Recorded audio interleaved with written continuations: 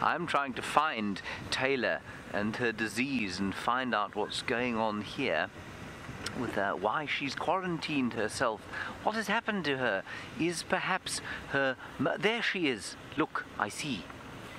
She's looking for a lift, but of course we're not going to give her a lift because she's either showing us her thigh, which of course would be disturbing, or she's showing us her injury, which of course is equally disturbing. And I think we're going to stop right here simply because I don't know what she's got, you see. She's been, of course, you see, she's now starting to indicate rather disturbing behavior, and that's possibly why she's on quarantine. She could have some sort of disease. Oh God, she's running now. This is going to be terribly scary.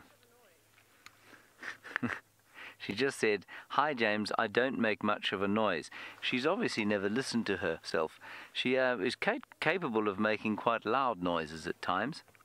Anyway, I also wanted to point out, finally, David's shorts. David, your shorts, please.